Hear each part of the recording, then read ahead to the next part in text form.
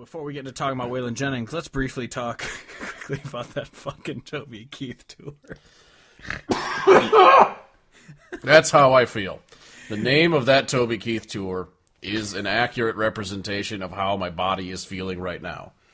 Like, just an abysmal representation of things created by humans. That's me. That's the tour.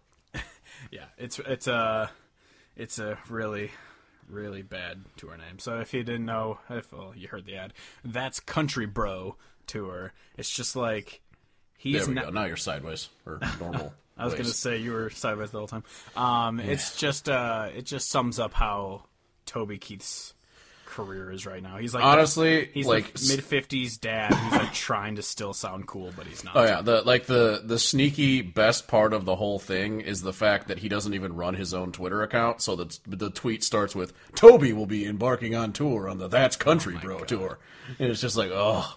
Even if I was like the most fucking famous person ever, I would still want to run my own Twitter. I wouldn't want people doing shit for me. Like that's so weird to me.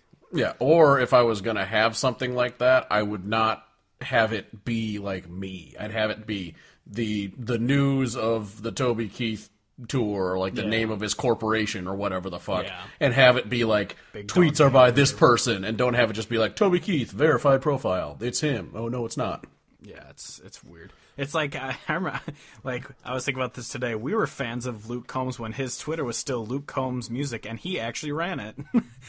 now it's just a fucking PR team that's running it for him.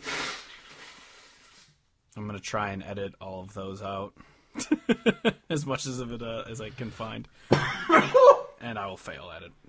I turned the mic away, so I think I avoided most of that, but then I coughed directly into it right after. So